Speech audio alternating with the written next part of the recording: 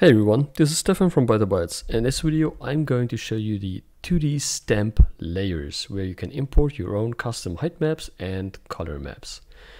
So these stamp layers are located again here under shape layers. Go to the plus icon, select the 2D stamp layer and add it to the terrain. Currently you can't see any difference because we haven't added yet a stamp like loading in a height map and a color map. I've prepared a stamp for us. Actually, I use World Creator for that terrain. It's one of the samples that you can download online.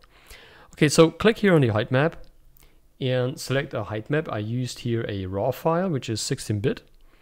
Double click it, then adjust the width and the height. Adjust the bit depth.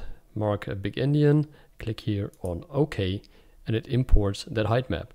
Now you can also import the proper color map, which is already put in here, so we take that one here, and once you have done this, we're going to adjust a little bit here these settings, so reducing the so you're matching good colors for us, and actually now you're done with that imported height map. So you can use that map now here and move around on your terrain. You can see that I have still that underground terrain, which is the base shape that the generator generates for you. If you want to get rid of this, add a sculpt layer, move the stamp above the sculpt layer, enable it back, and then you have all the freedom that you want to create and stamp out a terrain using existing terrains.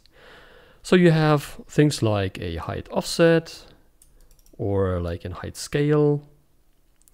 You also have things like blend size and blending in general, or the blend roundness here, which can be used to do things and mix things together. Now, I want to show you how to blend in two stamps. I'm going to use the same stamp again, just to show you also the copy function in World Creator that also aligns to everything, right? For filters, for materials, for masks, for simulations, and also for shape layers.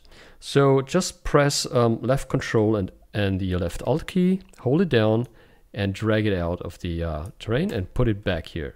So now you've copied it. It's in here twice, and yeah, that's actually it. So we can use that system now to put them all together. You can see that there is some sort of a blending issue here, so it's overwriting them entirely.